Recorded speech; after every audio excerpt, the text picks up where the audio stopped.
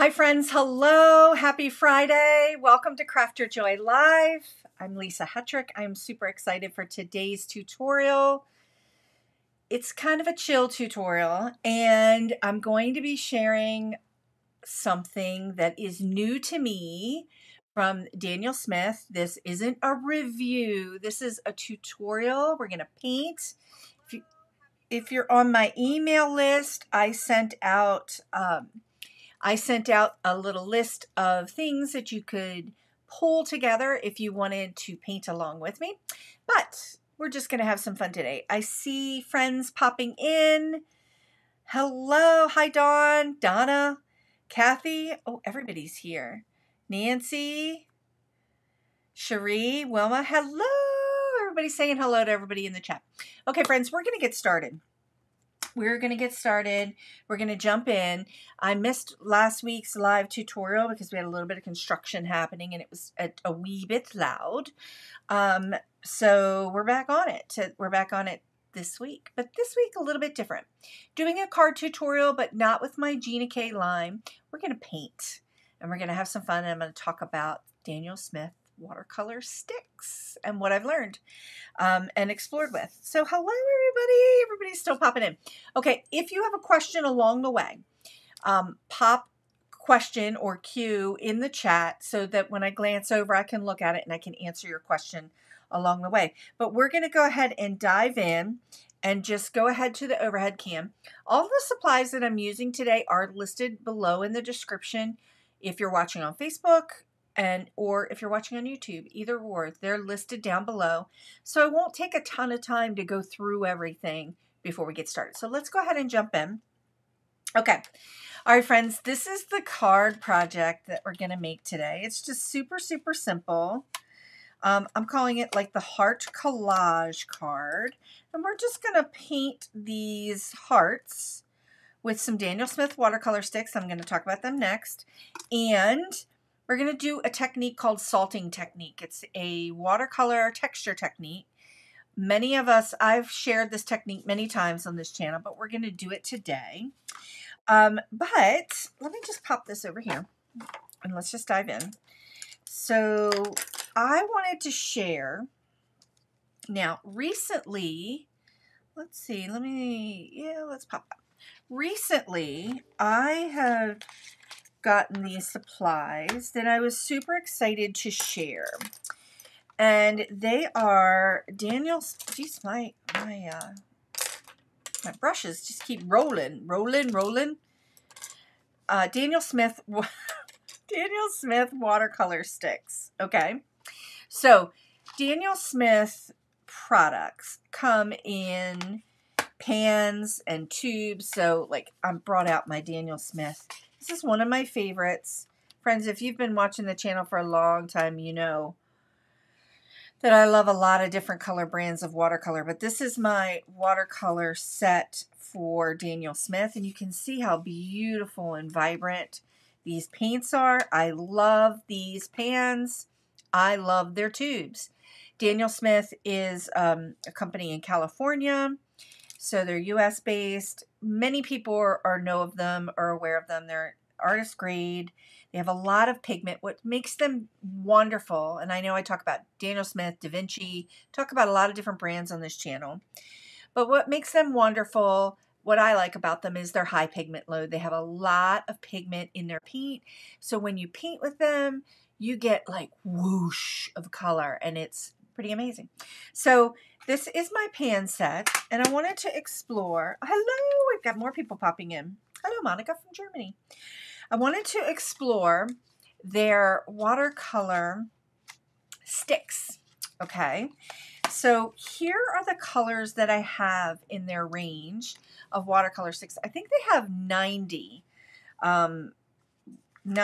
watercolor sticks, but I don't have all 90, and you don't need all 90, and you actually don't even need these at all if you have other watercolors. I just think it's fun that we're gonna one of the things that you all had asked me to share a little bit more of this year on the channel was different brands and what they do, and just kind of get a little more exposure to different things that were out there. So I won't be doing reviews of products, but I'll be sharing projects using different brands. So Kathy just shared that she has a sample card of Daniel Smith colors, and they are vibrant. I have that same dot card. I love it. They are super, super vibrant.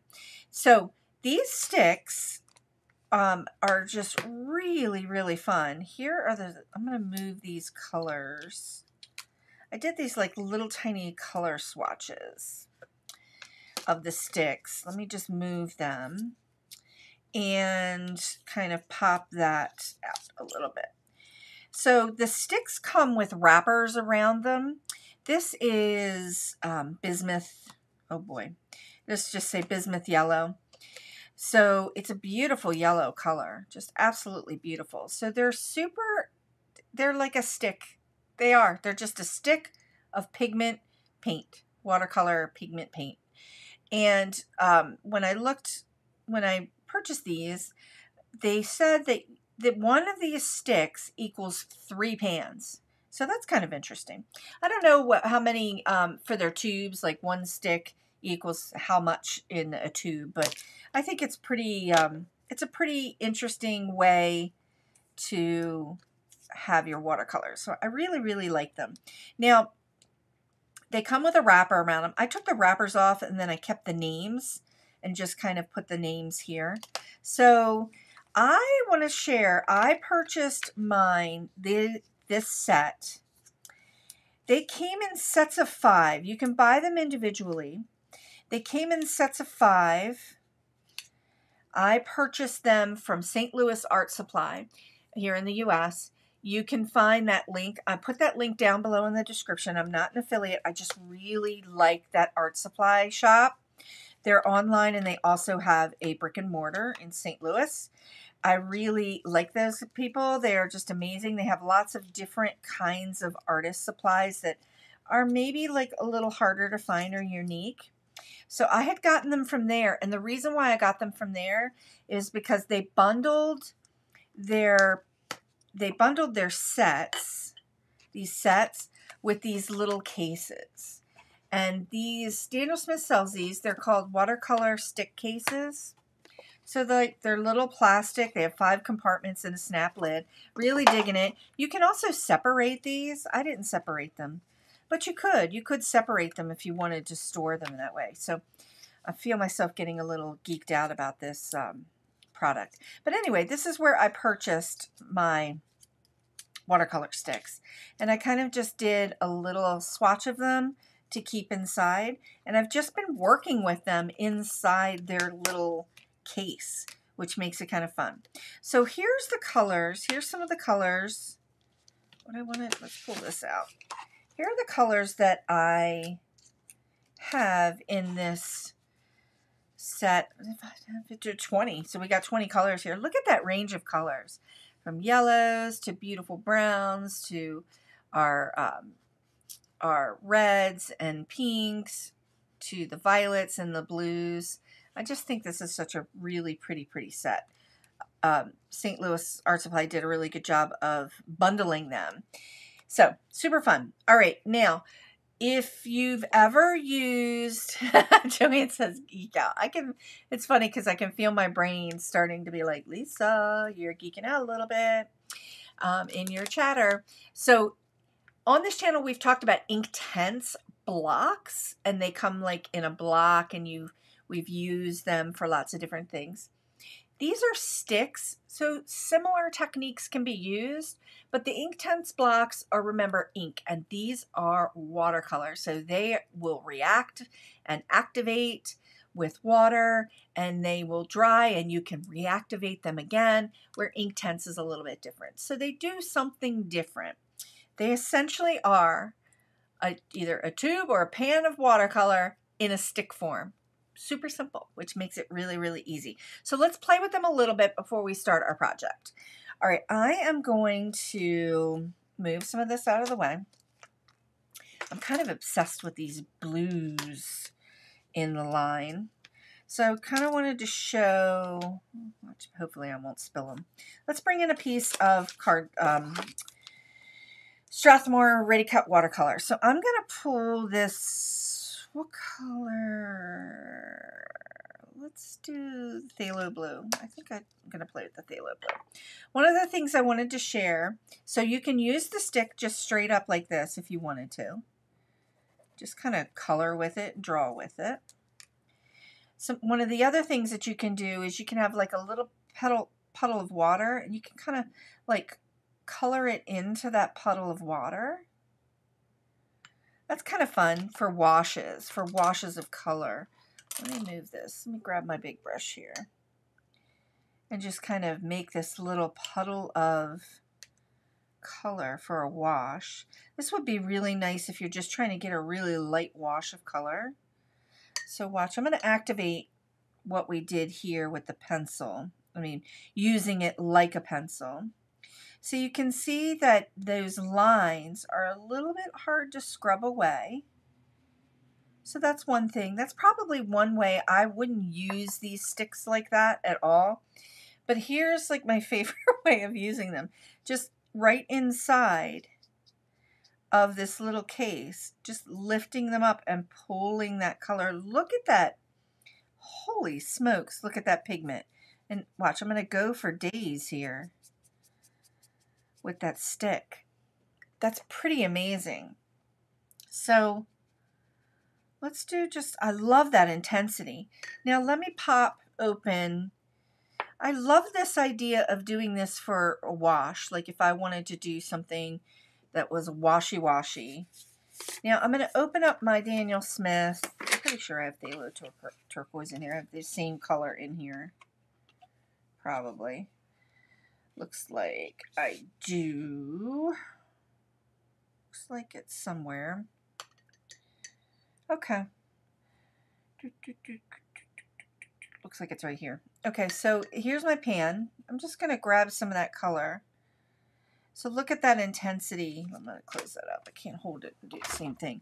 Okay, so we've got that intensity of color there in that pan. Look at that. So that's kind of cool. So if you already own the pans for Daniel Smith, you know, you don't need the sticks at all. If you already own the sticks, you don't need the pans. I just think it was a really unique way to kind of bundle these together. And super portable, just kind of fun to play with. Also, like for bigger mixed media like techniques. Like if you were, also, it's pretty, look at that phthalo. Look how that stains. Let me grab one that isn't super wet. Let's grab like this Carbazole Violet. Like if you were working in your art journals and things and you wanted to cover a lot of area and just kind of use it like a pastel, you really could do that with these and then just dissolve. See how I used it on the side there? And I was able to kind of get that to dissolve better, a lot better than I did when I used it like a pencil. But look at that color. Gosh, that's super vibrant. What I love about Daniel Smith is it's whooshy. Look at when you put water in it, it gets like, it pushes the color charges back. You can do a lot of really great techniques. This is pretty dry right now, but look, I'm going to reactivate it and get it going again. And I can move it around. Ah! I just love Daniel Smith, but I love a lot of different watercolor brands. So this is just a really fun, we're just going to have some fun with it today. Really fun tutorial. Now let's dive in and paint some hearts. So we are, if you are following along, all you need is a piece of watercolor paper. I'm using Strathmore Ready Cut watercolor, okay? And I use that all the time, so everybody's pretty familiar with that. And I'm just going to kind of stack these colors around me a little bit, and we're just going to paint some hearts. We're going to paint some hearts. I'm using a number 10 brush. And while we paint, we're going to chat, and we're going to do the salting technique. So from your kitchen, grab some Celtic sea salt or Himalayan salt, or even table salt would work for this technique. But like a really crunchy salt will give you bigger textures. So I have some Celtic sea salt. You can see I reuse it. You can see some colors in there from other projects. I'm going to start in with doing a pink heart. We're going to do a range. No, let's start in with like a cobalt teal blue. And I'm going to do this method. I'm just going to use my brush. My brush is wet. The paper is dry. We're going to do a mix of wet into wet and wet into dry. So my paper is dry, and we're going to draw some wonky hearts. So I'm just going to come around one side and down, up the other side and over. And all of these hearts are going to be different shapes. If you're more comfortable with having more uniformity or symmetrical hearts, use a pencil and just draw a heart. But I encourage you just to let it be whimsical like this. So we did that outline, and now I'm just coming in. The brush is wet, the paper is dry, and we're just going to use the pigment that's here and draw that in a little bit towards the center.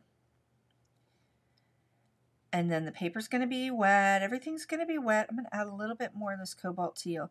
What I really like about this brand is look at that.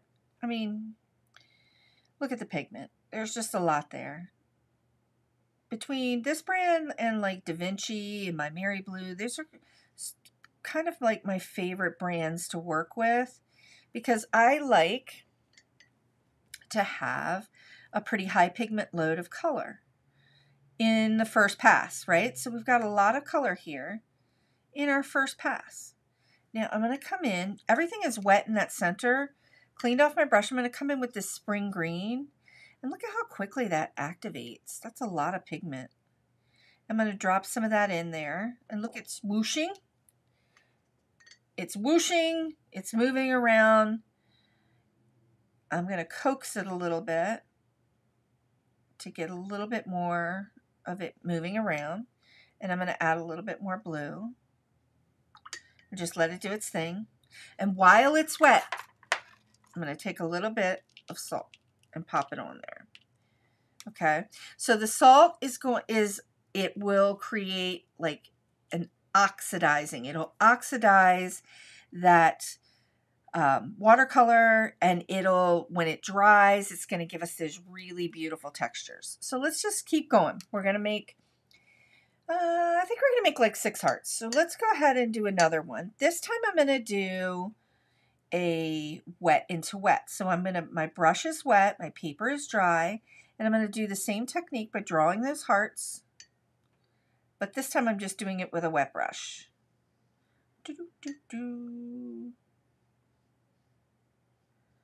And just adding in some color after we get this nice and wet.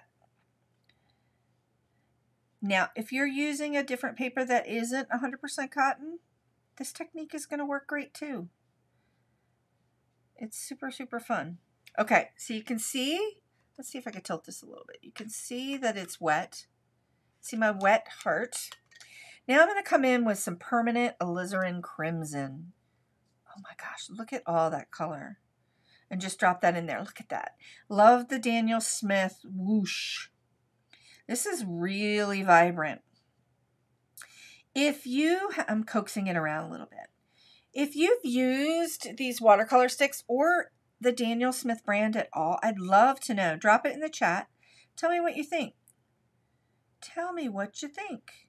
Daniel Smith is pretty popular. Mostly, everyone is pretty aware of it. If you're not, and it's a new to you brand, check them out. Check them out. They've got lots of beautiful colors. I'm loving the way that looks. Now I'm going to come in with a little bit of yellow. Let's drop a little yellow in there and see what happens. And maybe a little bit of orange. Let's pop a little pearl. Ooh, that was a lot. Let it do its thing. So this is wet into wet. So you see how the color is not going anywhere else other than where the water is. See how it's not going outside of the borders? Watercolor wants to stay where the water is. All right, let's put some salt on that one too. Just dropping some salt. And you look at, see how it automatically just starts oxidizing? Let's kind of move some of that salt out. Love that. Love it. Okay. Making kind of a salty mess here. Let's just move that. All right, let's paint another one. Let's do a violet. Let's come in with this quinacridone violet, which is kind of a red violet. And I'm just going over, I didn't even pre-mist these. I'm just going over the sticks. Going in. Let's just draw another heart. It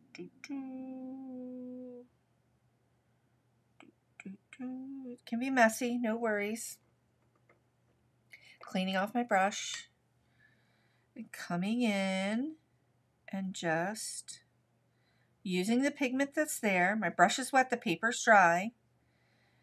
And I'm moving that color towards the center.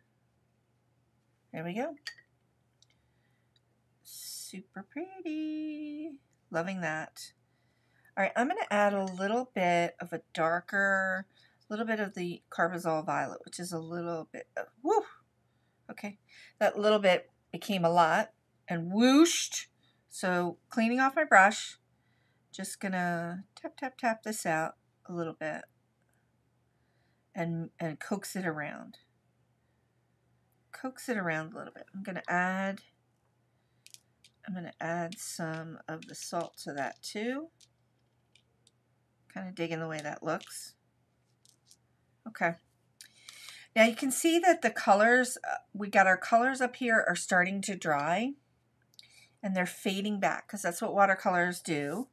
Your first round, you can layer multiple rounds of watercolor. I'm going to come back to this one and I'm going to add just a little bit while everything's still wet. I'm just dropping in some color and letting it do its thing because I really wanted there to be another a little bit darker. Okay, now let's go in and do a blue. Ooh, all of these blues are really intense. So we have a cerulean blue, a phthalo turquoise. Let's try, I'm going to pull in, I'm going to do this in, I don't know, let's play. Let's do turquoise. I'm going to do the same technique. Let's move that over a little bit.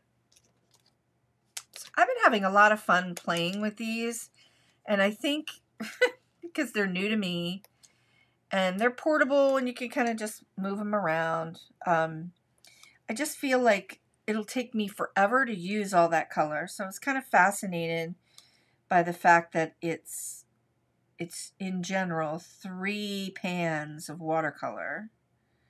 Okay, there we go. In one stick. It feels like it might be more. So some of the other things that I've seen people do, my brush is wet, paper's dry, I've got a little bit of that pigment, and I'm just going to coax it in. Some of the other things I've seen people do with their watercolor sticks are like cut them and put them inside of a pan and then create their pan set that way, which is brilliant. So if you are, you know, you can, if you want to buy watercolor sticks like in some of the sets that are already kind of made there for you, like St. Louis Art Supply or BLICK has some sets, and you want to build a Daniel Smith pan set, you can do that. You can literally just like take a craft knife and cut it and then put it inside of a pan. Put it inside of a pan and then build a set like this. I just think that's pretty cool too. Really, really cool. Oh, I just love these colors. It's been a while since I played. 1, 2, 3, 4. We've got 4 here. I'm going to see what happens when this is probably going to be a mistake. Let's pop a little, I'm going to pop a little Carbazole Violet in there. Let that kind of mosey around. Add a little bit of salt. There we go. 1, 2, 3, 4. I got kind of a little bit of a mess here. I need to do 2 more. So I want to do 2 more, and I want them to be a little smaller. We've got some big ones here. We're just kind of having some fun. I'm going to go in with the orange, the Pyro Orange. This time, I'm going to paint myself a little heart right here in the center. And these are wonky and whimsical and fun. Then I'm going to take and do a little bit of wet into wet here. So this whole thing is wet. Go get some of my Pyro Orange. What do we got here? Some Pyro Orange. Drop that in. Let that kind of do its thing. I need to coax that one around a little bit. It's a little less whooshy than some of the other colors. So let's coax that around a little bit.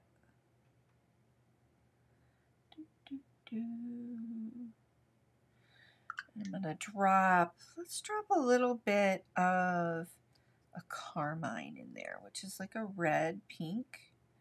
Let's drop a little bit of that in there. Let that do its thing. All right, let's add some salt. This is just a fun, easy technique that you can do with whatever you have on hand. You can do this technique. You don't even need this brand. You can do this technique with whatever you have on hand. So let's see, I've done some purple. Let's do another blue. Let's do this. This is Wisteria. So this color in the Daniel Smith brand, Wisteria, has a little bit of white in it. So it has some, it's a little bit more opaque. You can see that. It's a little bit more opaque. You can see how it's a little thicker and it's a little bit more like paint. But look at that beautiful lilac color. Love it. Love it. Okay. I'm going to drop a smidge of blue. No, let's drop a little tiny bit of that violet in there. See what we think. Love it. Maybe a little bit more. Drop a little more violet in. Okay. Kind of digging the way that looks. All right, I'm going to add a little bit of salt to this. Just kind of let it do its thing. So super, super fun. We're going to, now, you could, with this salting technique, you could let this dry on its own, or you can use a heat tool, which is what I'm going to do so that I can expedite the drying time a little bit here so that we can start to cut everything out and play with the hearts and paint on the card. Okay, so let's go ahead and dry a few things here.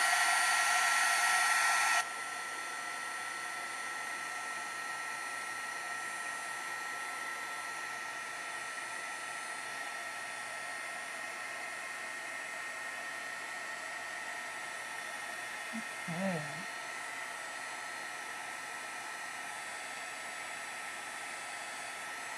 This is a little wet right here. Everything else is looking kind of dry.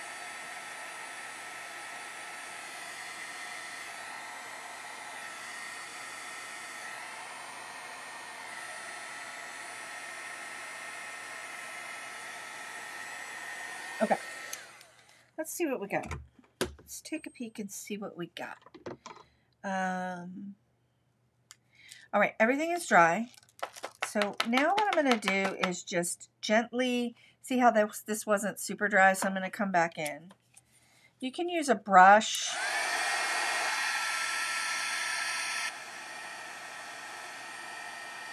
Oh, but I'm loving the way that looks.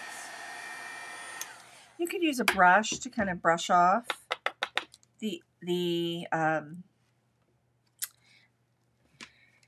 salt. I'm just going to move it to the side here.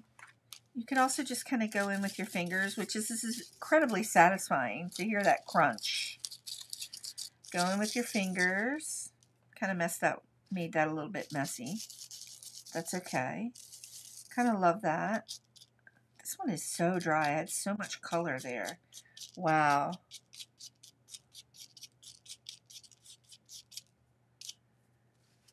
That's okay. Joanne has a really great question. She says, when I did this technique, I didn't drop in another color after taking the salt off. There wasn't too much of the desired effect. So next time you drop in some additional color. So yeah, you see how I dropped in a little bit of additional color there. Didn't really have to do it too much over here. But look at that, that kind of oxidized salt look to it. Now, I'm going to tidy up for a second because if I don't, this salt's going to get everywhere. Let's just go ahead. I've used that salt a couple different times. So let's just go ahead and toss that. Now, you can see this is also, you know, some of the colors in watercolor are staining, so they're on my hands. So remember that could end up on your project, and that's okay. I'm going to let this be the way it is. Now, we're going to come in with some scissors, and we're going to fussy cut these hearts out. Okay, and I'm just going to talk, I've talked about fussy cutting on the channel before. I like to fussy cut. Now, if you have hearts and you have heart-shaped dies and you have heart-shaped stamps that you want to use, you can do this technique. Just pretend like each one of these things that I painted could have been a stamp or could have been a heart die cut. And you could do this technique with those die cuts if you're looking for more of that symmetry.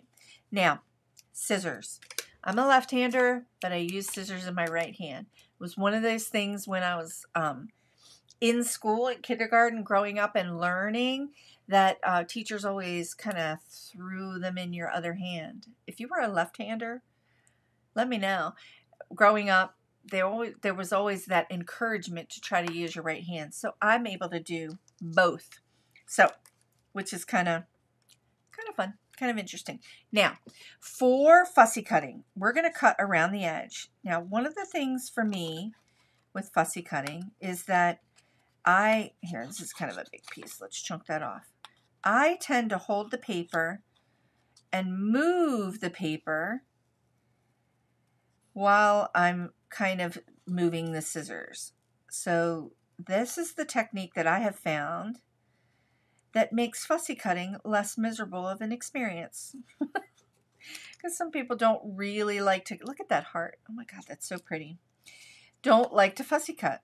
But a card like this and a card project that we're doing here today, this is just kind of a really fun way to do it. We loosely painted our hearts. We did that salting technique, and now we're just creating the embellishments for our card. You could use these embellishments on a card. You could use them in your art journals. If you do Bible journaling, you could do it in there. Or you could just put it on another piece of watercolor paper and frame it. How fun would that be? I think it's really cool to just kind of like think of some other different ways that you can use your stamps, your paints, and the things that you're making, into other projects other than cards. So I'm just going to cut these out. And while I'm cutting, just a couple little updates. So next week, the tutorial will be back to doing a card tutorial with a technique with one of the stamp sets in my Gina K line. And I'm also prepping now for the next Gina K release, which is happening on February 20th. Tuesday, February 20th. If you're on my email list, I've been sharing like what's coming down the pike over the next couple weeks and the different projects that I'm hoping to share with you on YouTube and Facebook. All right, we've got all these cut out. I'm digging it. Look at that. I think this one might be my favorite so far. Look at all that oxidized color. Love it. Love it. Salting, really super simple. So again, kind of pop in the chat if you've ever done this technique. Also, let me know if you're doing this along with me, and some of you may be kind of using this time to kind of paint this project along with me. Let me know. And if you want to share it, you know, and you share it in your social media, tag me or email it to me so I can see it. I can see it. Kathy's with us. Kathy Stromberg's here. Yes. Kathy just sent me an email yesterday with some beautiful card projects that she had made with my stamps. And we were talking in that email. She was talking about Daniel Smith and Da Vinci watercolors. And it was just it made my whole morning, Kathy, that you sent me those projects so I could look at them. Made my whole morning. Okay.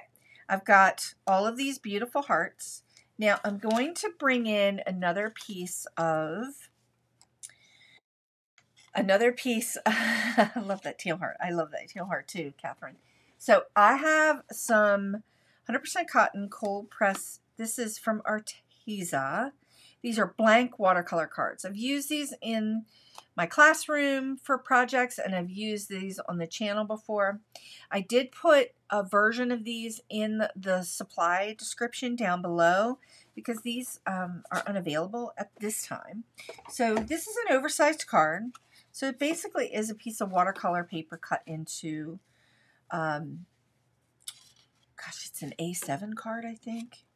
It's just an oversized, a larger card. So it's 5 by 6.9. Now we're going to use this, and we're going to just collage our,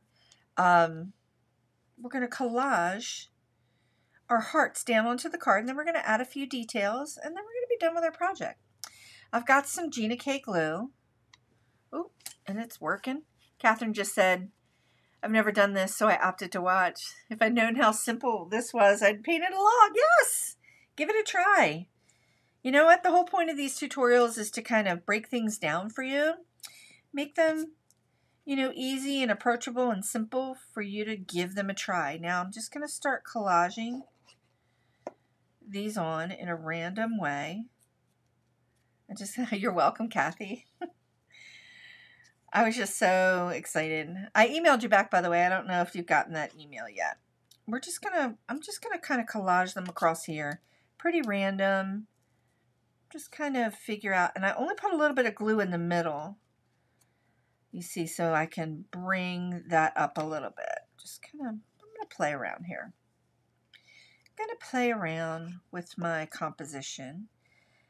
I love that watercolor paper is a little stiff, so you've got some, you can play with it enough to move it and give it a little bit of height. Loving that. All right, I think I might pop this little guy down here. And again, we're just playing. This could be a really super quick, easy Valentine card. Or this thing called Galentine's Day, which I didn't know was a thing. But when you spend time with your girlfriends or your friends and you give them a card, you could give it to a friend. Or, like I said, when we were making this would be really cool framed. Put it in a frame and give it to a friend. And you made it.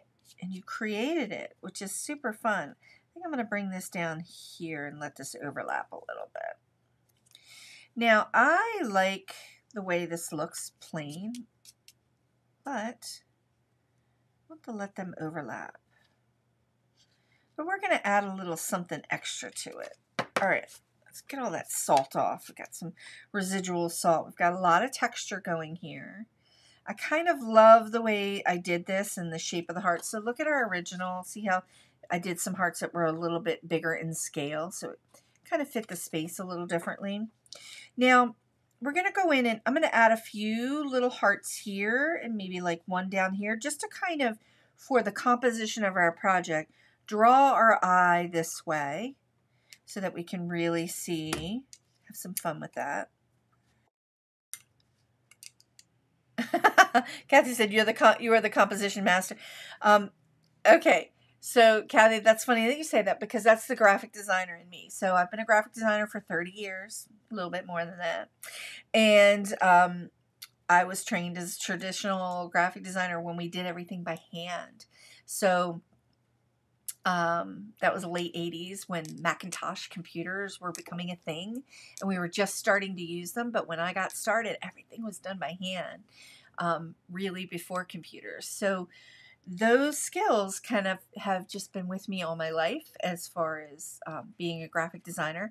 And I really think it's helpful to share it with you all because sometimes when we're creating a project, a card, or we're painting something, it doesn't feel right. It feels off and you're not sure why. So learning some of these techniques for composition just kind of can be a light bulb moment for you. It becomes more intuitive the more you practice, and then your projects feel a little bit more pleasing to you. And when they do, then you're having more fun and you're crafting your joy. So it's super fun. Okay. All right. We're going to paint some hearts and I'm going to come in. I feel like I want to do a red. So here's what I'm going to do. I've got my big number 10. Is this my number 10 brush? I'm going to paint. My brush is wet. I'm just going to paint like two little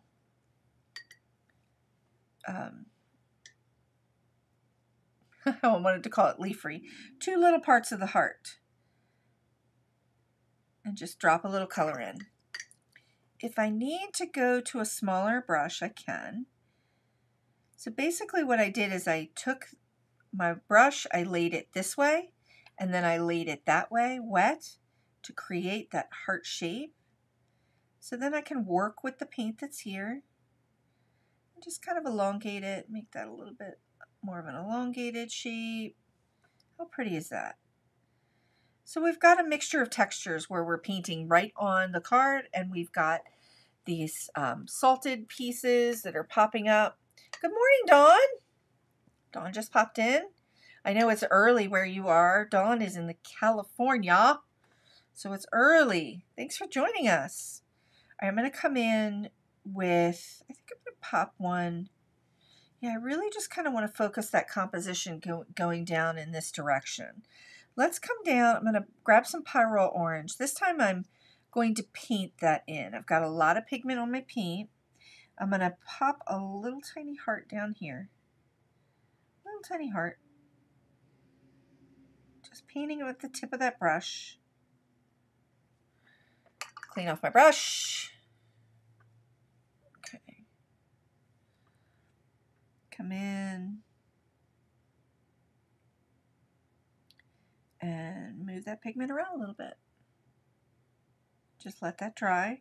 We're not going to add any salt to these hearts because these are going to be more of our solid, so they provide some nice contrast up against the salted pieces. So we've got that. I feel like I want to put a little one in here and then maybe kind of one that hooks up here, but I'm not sure yet. Let's see. Let's grab some blue.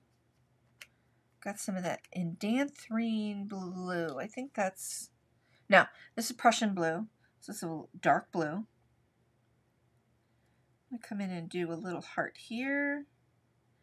And I'm just using the tip of the brush, and I'm choked up on on the ferrule of my brush here. Really choked up, kind of using it like a pencil or a pen.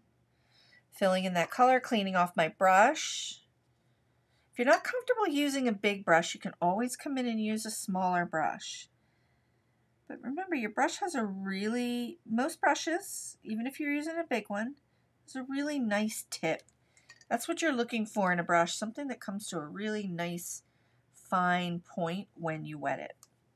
All right, I kind of like that. I'm going to come in with a little bit of a smaller brush, but it's a little dark, so I'm going to lift some of that color up and out. Just with a clean brush. Just lift some of that out so some of the white from the watercolor paper comes through. No worries, all our friends in the PST zone, no worries, just showing for popping in late. We have the replay, friends. We'll always have the replay. So this little space right in here is still bothering me.